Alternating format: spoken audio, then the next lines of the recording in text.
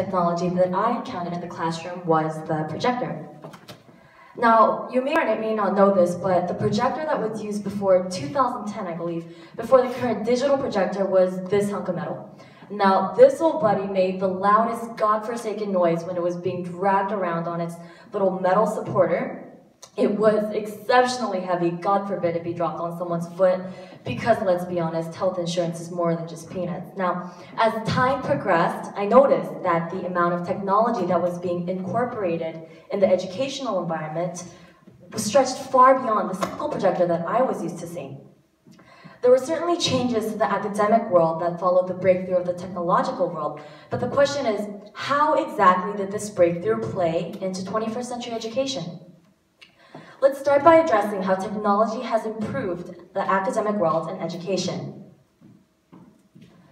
Technology, or the internet to be more exact, has provided us with a plethora of mediums of connectivity. I think it's safe to say that this could be one of the most prevalent enhancements of technology to education. Globalized interaction and connectivity. Social networking sites and other forms of technology connect students to people around the world. Students are able to reach out to persons from entirely different continents, stretching beyond the physical interactions that can be made from a strictly regional radius. A striking example can be found in the Very Asia Institute's program, the World Scholar Talks, directed by Professor Emmanuel Pastrench himself. Now, this program uses Google Hangout to connect students in Korea or any other country that wish to join to connect with professors across the country, such as Professor Francis Fukuyama, Professor Alexis Dutton, Professor Richard Bush, and several other professors. Now, this kind of social and academic interaction was made only because of technology and only because this is the 21st century. Now, obviously, it's remarkable what technology has provided us with. That's not an opinion, it's an indisputable fact. But for every good, there's a bad. And in this case, technology bears the repercussions of social and experiential limitations. See, there are certain byproducts of direct interaction between a student and teacher or peers that just can't be replicated by a screen. First of all, a classroom environment provides much more than what comes out of the pages of a textbook, or in this case, the screen of a computer. It's the first real social environment that a student partakes in. In fact, the US National Library of Medicine and National Institutes of Health released an article comparing the social skills of students prone to technology and students without technology. The article stated that there was a significant difference between the social skills of students open to computer use and normal students without computers.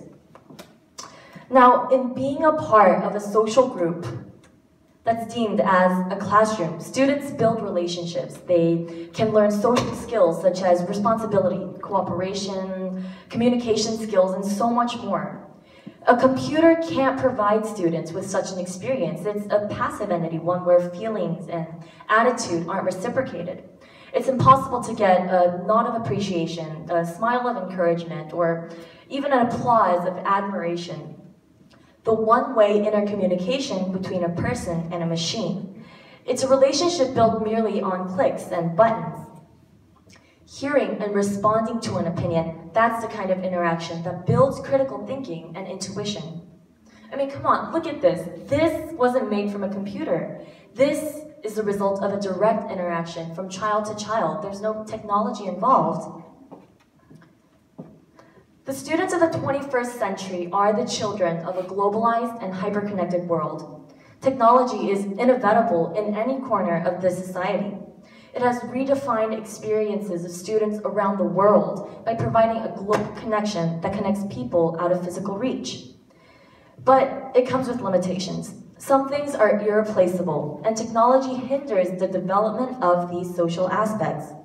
But ultimately, these are what comprise the new frontiers for 21st century education, and this is what the 21st century has brought to education. Thank you.